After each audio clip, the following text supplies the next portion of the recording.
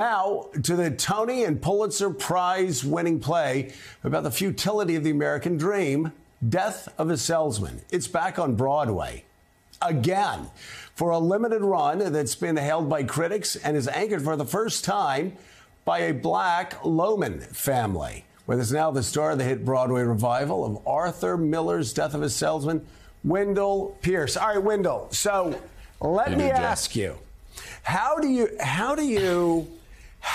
you step up to the plate for a play that was written in 1949, still relevant today, won a Pulitzer Prize that year, considered one of the greatest plays of the 20th century? It's been revived 5 times. I would think that's a lot of pressure for anybody. Talk about. Yeah, I know you said you'd be crazy not to take this opportunity. Right. I know you're right. But talk about just, do you feel the pressure because of the weight of this extraordinary piece of work? Yes, I do. The pressure is there, but as they say, pressure makes diamonds. Right. It's from those moments that I step on the stage and I look out and I realize that I'm stepping into an iconic role, an iconic play, and I feel as if I'm at base camp of Mount Everest looking up, and I know I have to summit in the next couple of hours. But I think of 2 groups of men before I start to play. I think of the small fraternity of men who have played the role before from over these 70-plus years. There's only been 5 men, Lee J. Cobb, George C. Scott, Dustin Hoffman, Brian Dennehy, and Philip Seymour Hoffman. And now I join that small fraternity. I also think of another group of men, which is Ossie Davis, Earl Hyman, Roscoe Lee Brown, James Earl Jones. Men, because of our cultural ignorance in America, never got an opportunity to play it. So I have an obligation to them to step up to the plate and do a great job. So to those 2 groups of men, I have an obligation, a sacred obligation, to do the best that I can. Yeah, those are 2 extraordinary groups of men. I want to ask you, what makes a play written in 1949 still seem so relevant in 2022? What makes it relevant is, and what makes it a classic, is because it speaks to us across time, place, race, age. 70 years from now, it will still be speaking to our common humanity, something that we shared with those who have gone before us and will be after us. That it recognizes an authenticity and a truth, that there's a cautionary tale, that we have this great American aesthetic, but that we have this American paradox, that we never live up to the aesthetic that we espouse. And that's the thing that Arthur Miller tapped into and gives us a great opportunity to relearn that lesson over and over and over. And that's the thing that makes it timely, timeless at the same time. Well, Wendell, always good to see you. Same here. I want to ask you a 2-part question. One, I know that there's a partnership with the play with Broadway for All, a nonprofit that's really helping to bring inclusiveness to Broadway.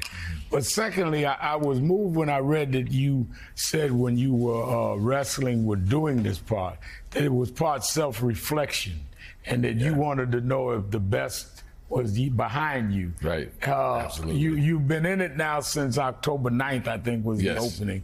Have you answered that question? Do you see that there's a lot more Wendell left other than The Wire and the other things you've done? Yeah, there has been a deep dive of self-reflection in this play. There's no man who can ever play the role of Willy Loman and not be challenged by the psychological impact of it, because ultimately this man is challenged to the point where he destroys himself. And he's on a self-destructive path. And so what you do is, in any role, you start to reflect on your connection to that role. And you get to a point as a middle-aged man, you start to say, oh, my best days behind me. But with this challenge and achievement, I've come to the realization that my best days are not behind me, that there are many more to come, hopefully. And also, more importantly, I have fear, but now I have courage. Courage is acting in the face of fear, not the absence of it. So sometimes the challenges of a career, of a life, may be fearful, but find the courage to face them. That's the blinders that Willy Loman has on, that his pursuit of this materialistic wealth, he was blinded by the fact that he had a familial wealth, the love of family that wasn't, that was all around him that he couldn't see. And he was blinded by this pursuit of some materialism. And so I've learned that lesson. Yeah. So Willy Loman, of course, is an iconic of a character as they come. And for so many in the audience, you'll also always be identified with The Wire, your character there, Right. Bunk.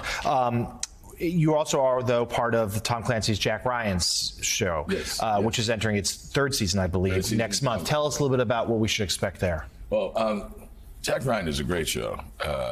It's taken me all around the world. I've been living in Budapest for the past year and a half. I've worked in Vienna. I've worked in Prague, Rome, Athens. So the travel log is wonderful. So that's always something that people love about the series.